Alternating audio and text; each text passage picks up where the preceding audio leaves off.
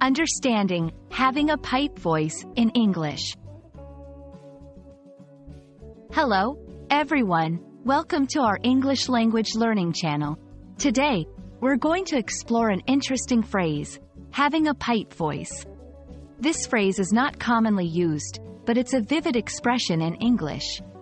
Understanding such phrases can enrich your language skills and add flair to your conversations. Let's dive into what this phrase means and how you can use it effectively. Having a pipe voice is an idiomatic expression in English. It's used to describe someone with a thin, high-pitched, or reedy voice. Imagine the sound that a small pipe or a flute makes. That's the kind of voice this phrase is referring to. It's important to note that this expression is more often used in a literary or descriptive context rather than in everyday conversation.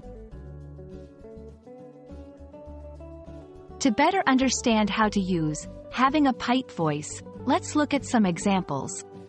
1. In literature, the character in the novel had a pipe voice, which made her stand out among other characters. 2. In descriptive writing, the singer's pipe voice echoed through the auditorium, creating a haunting melody. 3. In everyday conversation, you know who I'm talking about. The one with the pipe voice. Notice how in each example, the phrase is used to highlight the distinctive quality of someone's voice. It's best to use having a pipe voice in creative writing or when giving a vivid description of someone's voice. However, it's less common in casual conversation. Also, be mindful of the context, as the phrase could be seen as critical or unflattering if used inappropriately. There are other expressions in English that also describe the quality of a voice. For example, having a tinny voice. This suggests a metallic, thin quality. A nasal voice.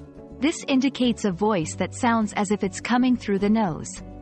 Understanding these similar phrases can help you make more accurate descriptions in English. We hope this video has helped you understand the phrase, having a pipe voice, and how you can use it in your English conversations and writing.